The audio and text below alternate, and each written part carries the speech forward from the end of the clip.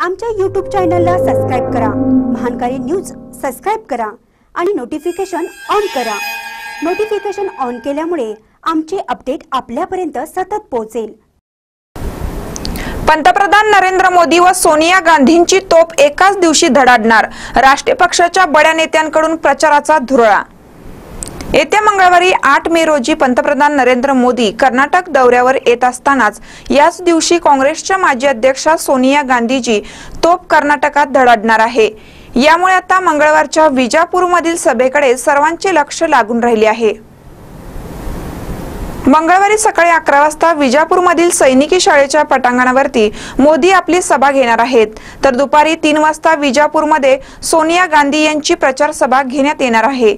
काँग्रेसच्या प्रचार सभेचे स्थळ अद्याप ठरलेले नसले तरीही मंत्री एम.बी. पाटील यांच्या बबलेश्वर मतदारसंघात सदरची सभा होण्याची शक्यता आहे। एकाच दिवशी विजापुरात होणाऱ्या या सभांमुळे त्यातील आरोप प्रत्यारोपांनी येथील रणांगण पुन्हा तापणार असल्याची शक्यता आहे। महानकर न्यूज साठी विजापूरहून राजू कोळी।